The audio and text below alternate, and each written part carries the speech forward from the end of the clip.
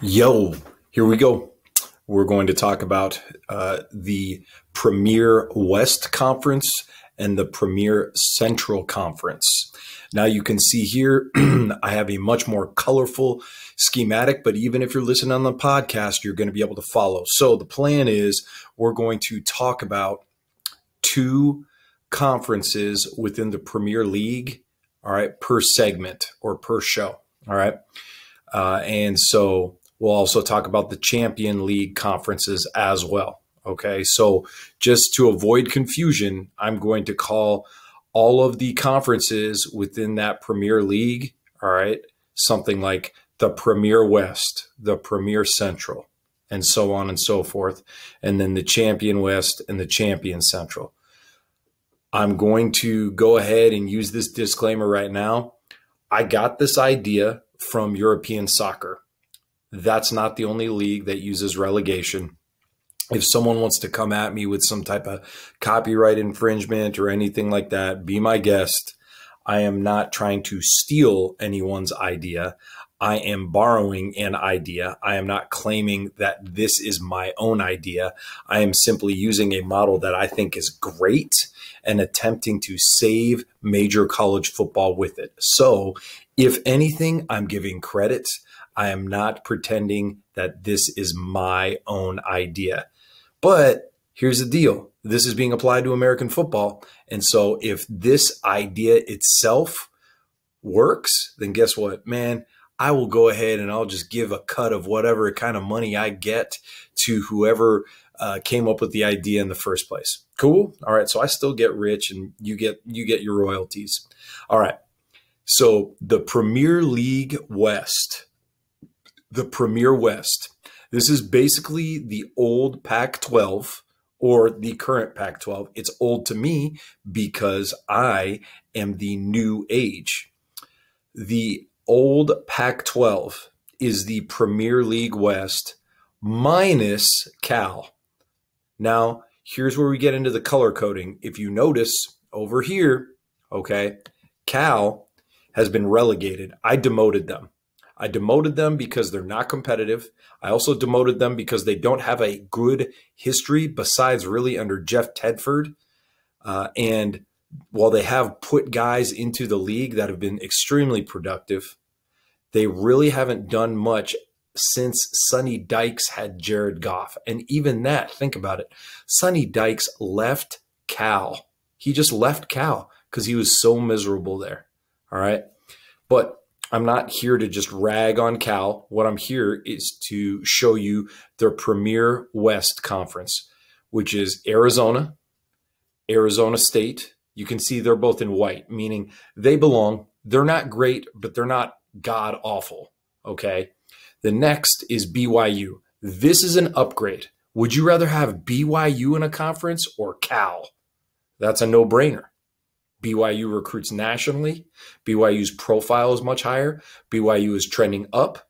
BYU has established success under multiple coaches, Lavelle Edwards, Bronco Mendenhall, Kalani Sitake. BYU belongs. Now, they're purple because they're a combination of two different things. They're a private school, and they're also a school that is quote-unquote quote promoted. Now, they've been an independent competing at the independent level. And in modern day, they are actually set to join the Big 12.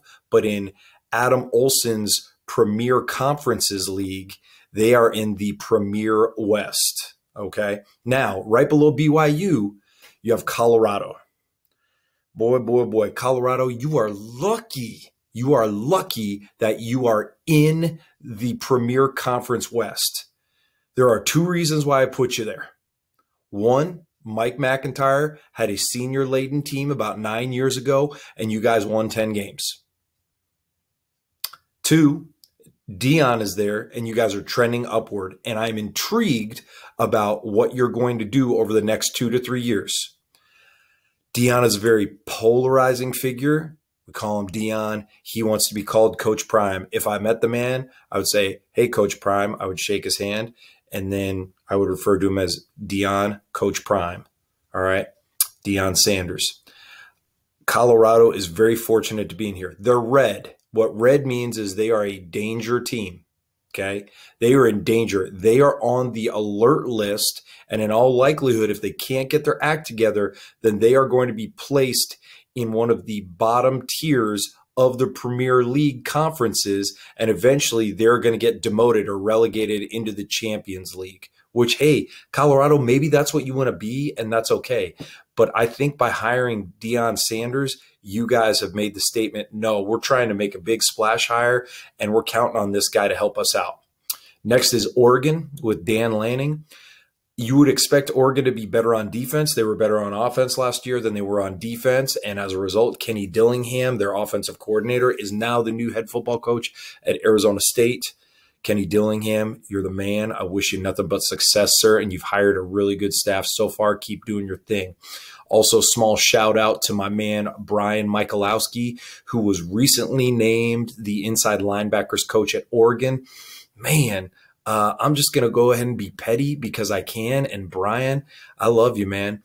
You got a raw deal at Colorado and you just kept it classy and went to Oregon State. And look at you now. And what happened to those dudes that were at Colorado? Yeah, I don't know either. But hey, man, it's my podcast, and I'm telling you something right now.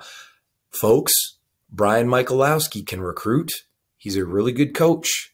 And sooner or later, that guy's going to be an FBS coordinator, and then he's going to be an FBS head coach. Keep them receipts. Brian, I'm ready to come be your tight ends coach whenever you want me to, big dog. Next, Oregon State. They've done really good things under Jonathan Smith.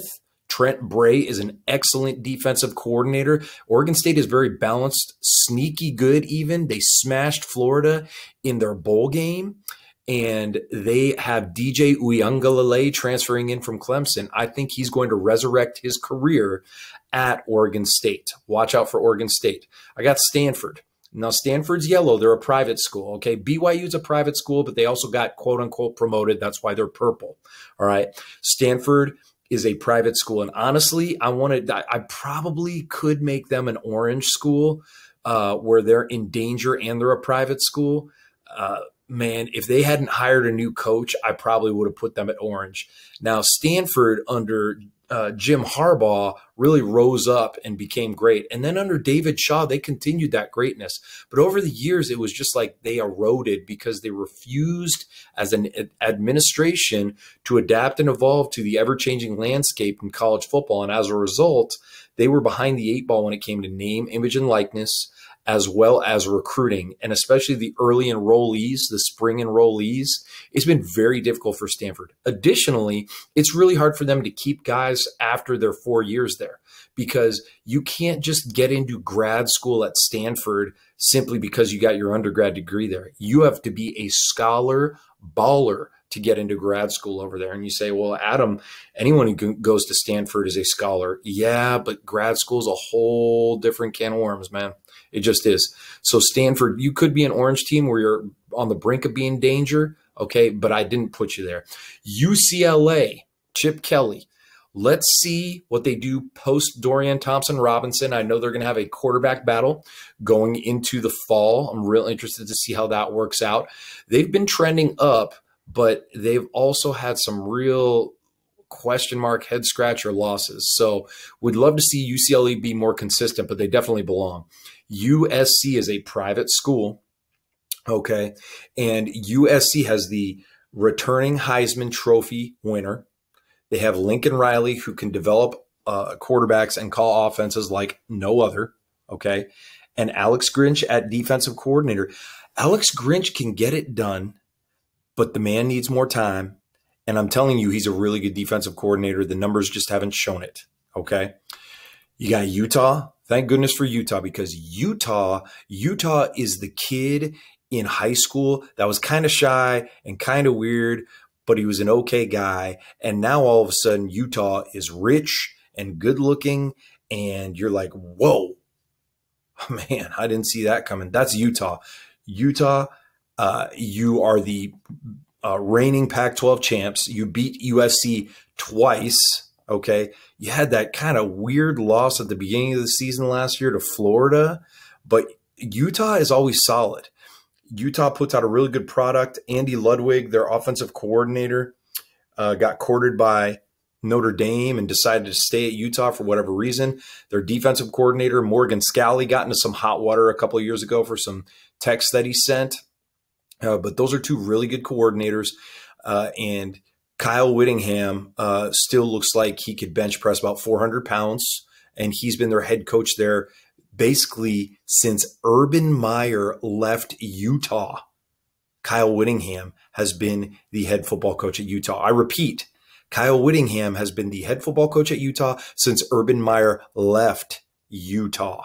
Think about that. Okay, you got Washington, Kalen DeBoer, awesome job in year one. Let's see if you can continue to rise. And then you got Washington State. That's kind of the wild card. So again, the Premier West, Arizona, Arizona State, BYU, Colorado, Oregon, Oregon State, Stanford, UCLA, USC, Utah, Washington, and Washington State. That is your Premier West Conference.